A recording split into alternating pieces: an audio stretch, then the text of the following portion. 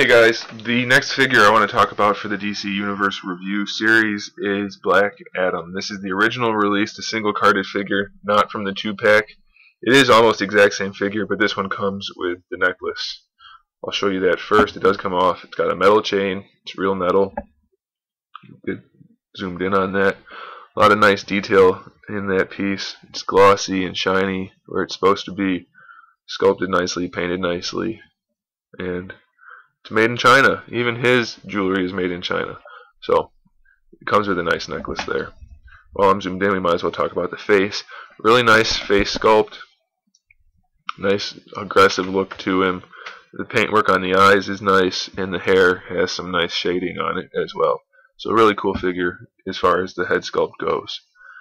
Otherwise, he's a really bland figure, pretty plain. He's almost completely non-sculpted. He's got a little bit of a belt sculpted, some wrist bracers, and then some boot cuffs. That's it.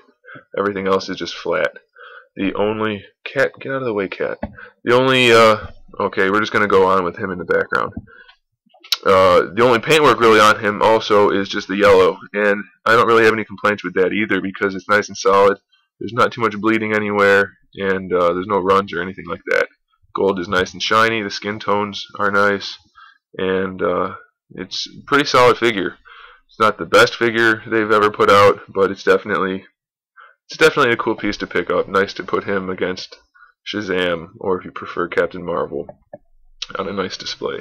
So not a whole lot to talk about, but still a cool figure. And he's not a must-have, but he's worth having if you can get him for a good price, I would say. So that's about it for him. So thanks for watching. Keep an eye out for more videos and more figure reviews. And in the meantime, keep collecting.